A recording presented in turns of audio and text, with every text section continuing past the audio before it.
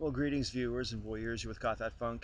I've been wanting to make a video on this topic for a long time, but for some reason I never got around to it, so I thought I'd get around to it. Um, anyway, the topic is that of soulmates. Now, this is a concept that's bugged me for a long time. I sort of fell prey to believing in soulmates some 20 odd years ago before I was married to my first wife.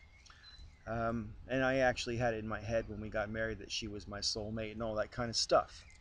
So there's my disclosure. That's as much as I'm going to talk about that. So I used to buy into this mentality that your soul was a thing, whatever it is, I don't know, and that it was somehow incomplete or yeah, not whole, you know. And it really bugs me because now I look back on that kind of mentality and I just can't even really remember how I could have thought like that. Why did I buy into it? Because a couple of reasons. Number one, I don't believe in souls really. Never really did really as such. It just, it was a notion that I sort of found romantic, I think, and I wanted it to be true. But that's then. I don't believe in souls in general, but it strikes me that if there was such a thing as a soul, it's insubstantial. It's not made of any material of any kind.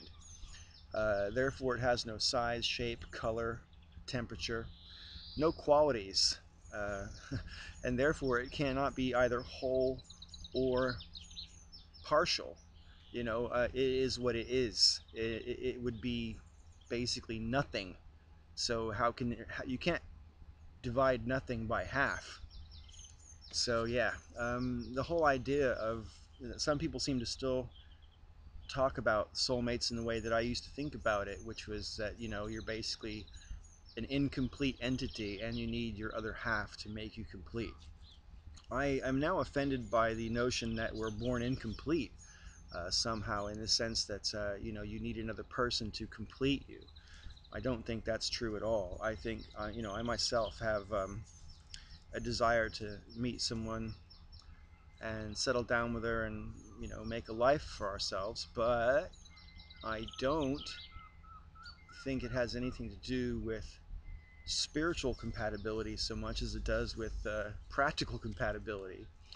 And it's not that I feel incomplete, it's just that I feel that sharing life is more enriching than doing it by yourself.